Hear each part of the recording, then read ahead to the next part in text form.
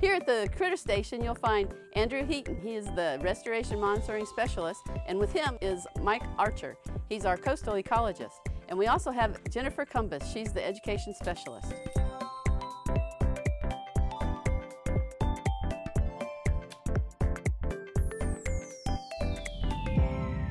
So we have a two-toed Amphiuma here.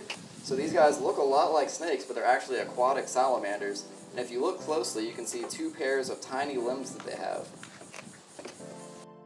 Alright, so this guy right here actually has a few different names. You may know him as a crayfish, a crawfish, or even a mudbug. And all of those are based on where in the country you are and how you like to eat them. So they're really popular for humans to eat, but one of the really cool things about them is they belong to a family called crustaceans. And they are called that because they have this really cool exoskeleton. So you and I, we have an endoskeleton. That means all of our bones are on the inside of our bodies. This guy, all his structure, the things that allow him to move and the stuff that protects him is actually found on the outside. And that's why we call it an exoskeleton. Our next critters are fiddler crabs.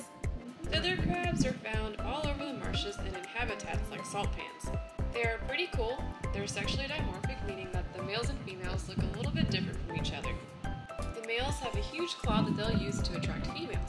They're also delicious to animals that live in the marsh, like diamondback terrapins and clapper rails and all other sorts of creatures. These right here are hermit crabs, and there are 800 different species, so that's quite a lot. And you can see that they have this shell. So all their bodies at the very back have this nice hook structure, and that actually allows them to stay inside of that shell. And as they grow, they will find bigger shells for them to have as their home. And what's really cool is once a hermit crab dies and vacates its shell, it actually releases a chemical that tells all the other crabs in the area, hey, my shell is now available. So anybody looking for a new home can be able to find one. Alright, so this guy here is a Mississippi green water snake. So even though a lot of people think these guys are dangerous, they're completely harmless. They're not venomous like cottonmouths. You can tell them apart by them not having the triangular heads that cottonmouths have, even though they live in the same wet habitats.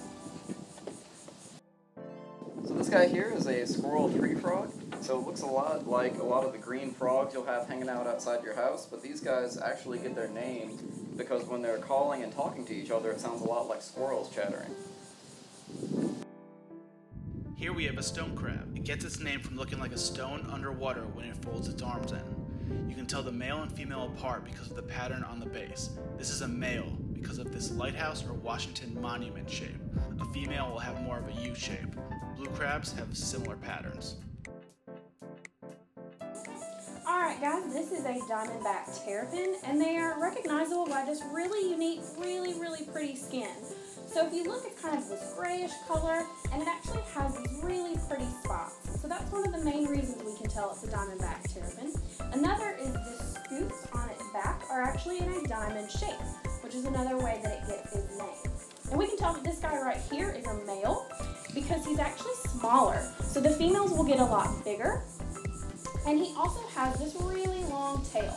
And so the females will actually have much shorter tails than this as well. And if you notice, there's this nice big contraption next to me. And this contraption is called a crab trap.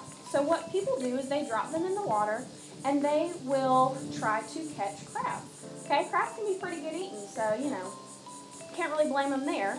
The problem is that this guy right here loves to eat crabs just as much as humans do. And so he actually gets stuck in these, and because he needs air to breathe, when he gets stuck in these, it ends up harming him. He ends up dying. And so we are working with crabbers to use what we call turtle exclusion devices, also known as TEDs. And they are these orange squares that you can see in this crab trap here. And what that does is because it is a rectangle in shape, and because this diamondback terrapin is dome-shaped, when he tries to go in that crab trap, he can't get in. But the crabs, which are flatter across the top, can get in. So the crabbers are happy because they still get to eat all their yummy crabs, and we are happy because our beautiful diamondback terrapins stay nice and safe. Here we have a yellow garden spider. It's an orb-weaving arachnid. Typical spiders have 2 claws on each foot, but this one actually has 3 to help it spin its complex webs.